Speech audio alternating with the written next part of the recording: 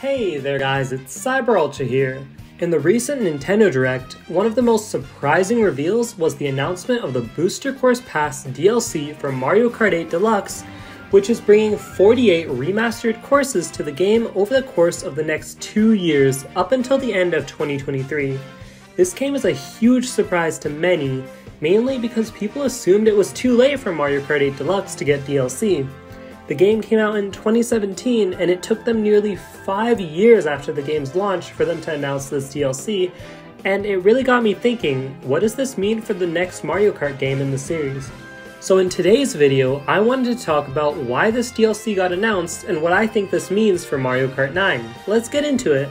First off, I wanted to point out that I'm not sure if we can even call the next game Mario Kart 9 anymore, since Nintendo seems to consider Mario Kart Tour a full-on game, which people have been saying for some time now. If they continue with the numeric naming scheme, then the next game in the series would actually be Mario Kart 10, but personally I hope they go with something a little more creative than that. But back to the main point.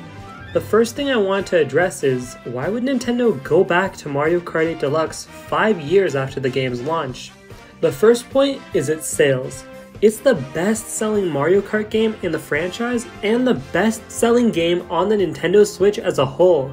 It continues to sell like a brand new game, and it wouldn't make sense to release a new Mario Kart game when they already have something like this doing so well. I personally do think that a new Mario Kart game was in development for Switch originally, but right now there just isn't a need to release a new game. I think doubling the game's course count and releasing DLC all the way until the end of 2023 is their way of first, making money off of the game's huge success, and second, holding fans over until the next game in the series releases.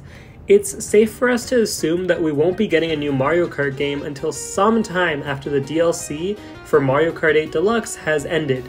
My personal belief is that the next Mario Kart game will launch alongside Nintendo's next console, which I think is quite a ways away.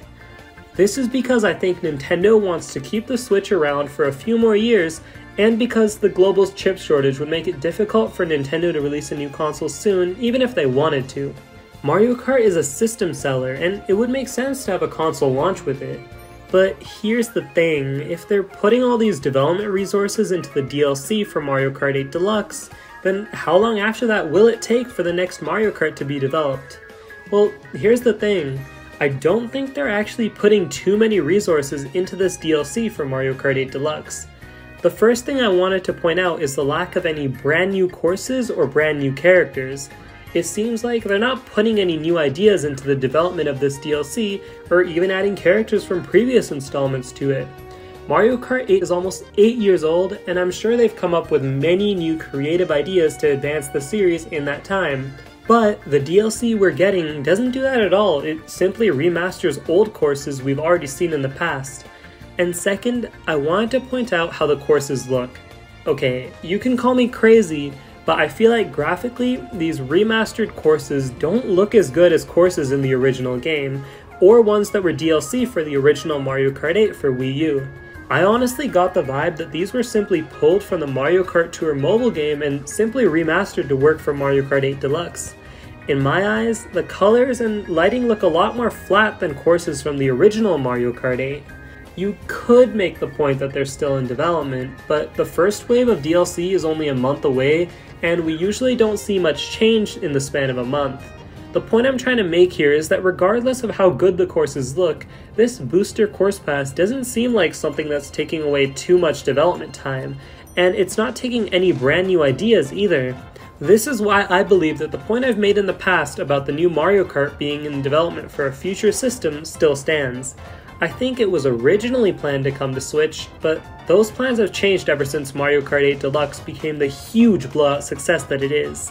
And now, the newest development is that we're getting old, remastered courses added to Mario Kart 8 Deluxe as a way for Nintendo to continue supporting the game and to hold fans over.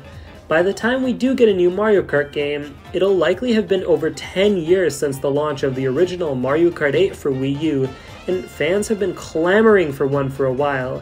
But I'm glad we'll have something until then to hold us over. Let me know your thoughts in the comments down below, and make sure to like the video and subscribe to my channel if you haven't. I'm getting pretty close to 350 subscribers, and I would really appreciate your support in reaching that goal. Thanks for watching, and I'll see you all in the next video.